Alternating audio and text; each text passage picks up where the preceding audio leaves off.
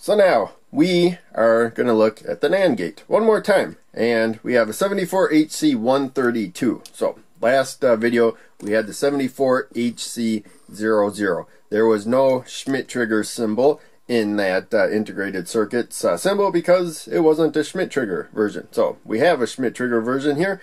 A 74HC132 is the one that I have. I don't know how many other ones might be out there. But apparently that's the one I have, and I drew this diagram a long time ago. So when it comes to the NAND gate, if any input is low, then the output is high.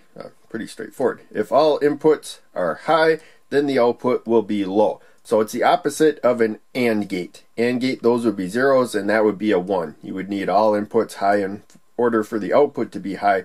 This is the opposite. Now you need all inputs high in order for the output to be low. And as I usually do, when the output is high, it's as close to 5 volts as it can be right there. Red LED lights up. And when the output is low, it connects to ground as good as it can right there. And the blue LED will light up.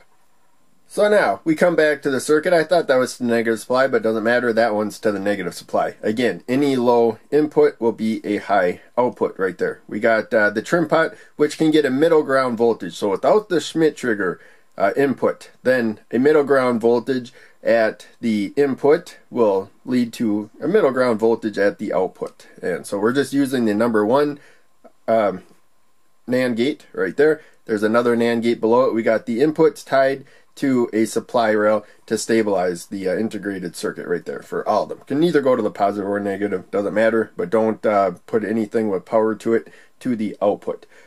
Make sure you always have a load at the output if you wire it up. So we're already at the positive supply for that input A, the upper one right there. Now we go back to negative. Now I can turn the trim pot, doesn't matter where I set the trim pot, output's going to be high because we have one input that is low. So let's get this jumper back to the positive supply right there. Now we're going to look at the Schmitt trigger. So we had the 74HC00, which was basically the same integrated circuit, but it didn't have the Schmitt trigger input. When I got somewhere around halfway, both of them kind of looked like they were lit up, and we had a middle ground voltage, so current could, travel through the circuit and whatnot, and just going in or out of the output as its voltage changed. But here you can see we got a sudden change. Red goes right to blue, so low output right now. Now we got a red output. Went right from blue to red. They weren't both lit up for a little bit of time. It jumped. So you can see how far I got to move the trim pot before it jumps back and forth right there. That's the hysteresis. This is the middle ground region where the input can either be high, which it is now, still high, and now it is low, and it still is when I put it there. So the middle ground region can be either a high input, so that's low output, or a low input, that is high output. That's in that middle. Of course, if you go high enough, then it's a high input, no matter what. You go low enough, it's a low input, no matter what. It's that middle ground region doing, providing whatever it was last set to. So now, of course, always consult the data sheet for whatever integrated circuit you are using, and you get a name for it. And whatever data sheet I was looking at, it said quad 2 input NAND gate with Schmitt trigger inputs right there.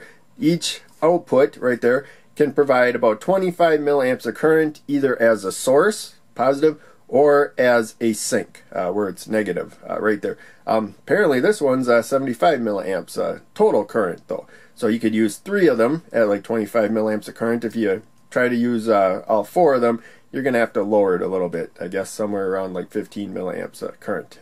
Just a quick estimate. But in any case, a lot of these integrated circuits is 50 milliamps of current. So that's why you check the data sheet for all the specifics that you can. And we already went over the truth table right there. These integrated circuits, of course, you got to power them. So VCC, that's the positive supply to pin 14, and then the negative supply, ground, down to pin 7 right there.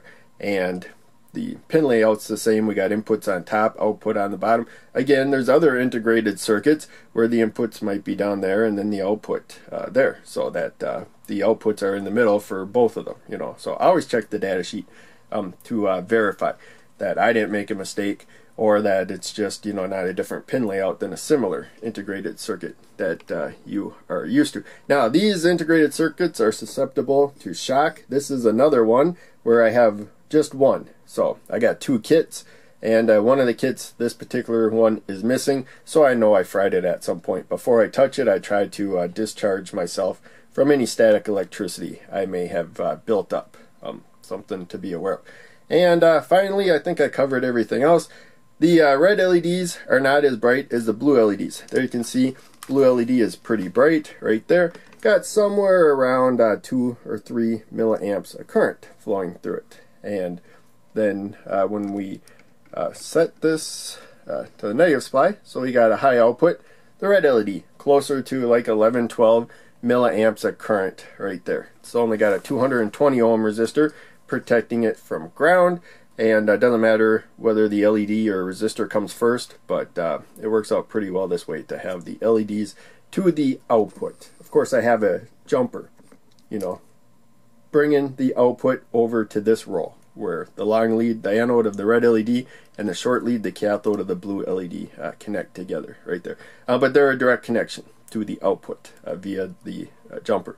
220 ohm resistor protecting the red LED, 1000 ohm resistor. Blue LED drops a little bit more voltage, and it has a higher value resistor. That's why we got so much less current. So that's stuff you learn when you first learn electronics, although not everybody learns everything basically in the order that you generally assume they would. You know, some people will start off with this video and then go from there.